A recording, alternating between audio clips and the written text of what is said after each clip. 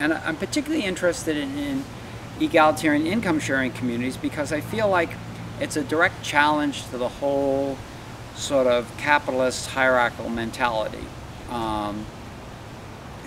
In a normal situation, a normal job, what you have is a bunch of people who are working, some of them are working harder than the others, I think, but that's not necessarily how they're paid.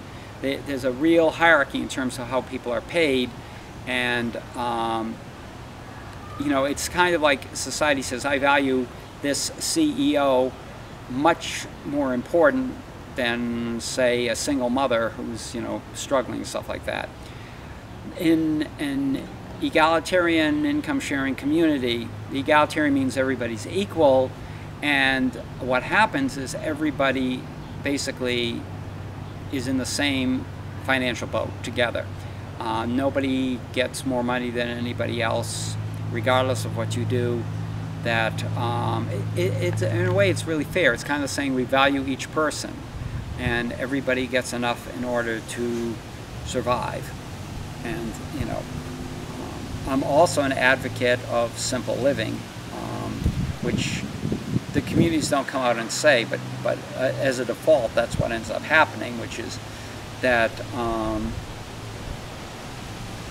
the part of the way the capitalist system is set up is that each person gets a certain amount, in order to get what we want, quote unquote, we work very hard, and what we work very hard to get is a lot of stuff, because that's what's valued in the society. I think it's more important to have good relationships and to be connected with people, and the advertisers pushes us to say, well, if we only have this thing or that thing, we'll feel more connected. And I think having less things will actually make us feel more connected.